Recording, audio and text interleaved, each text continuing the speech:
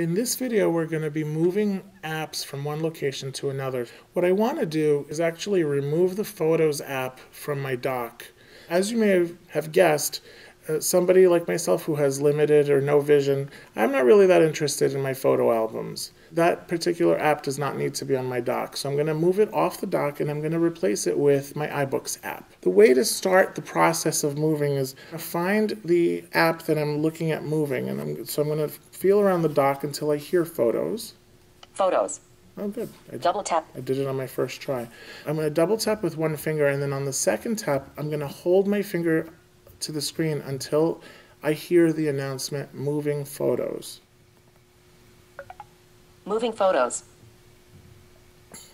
And I'm just going to slide my finger up the screen until I get to another position.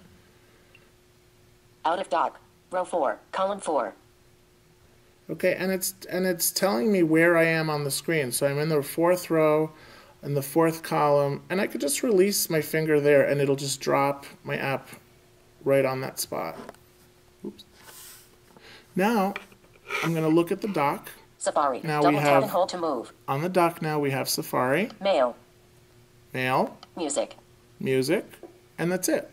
I'm going to add the iBooks app to my dock. So I'm going to find iBooks. Page 1 of 2, iBooks. Double tap to delete. It does say double tap to delete, but again, this is the same process. The deleting and moving process are both started by the same double tap and hold hand gesture. So what I'm going to do is, again, double tap and hold my finger, and then I'm going to slide iBooks down to the dock. Moving iBooks. Row 4, column 3. Position 3, between dock, iBooks. Double tap to delete. iBooks. iBooks is now in my dock. It's actually positioned between Mail, iBooks, Music, and Music.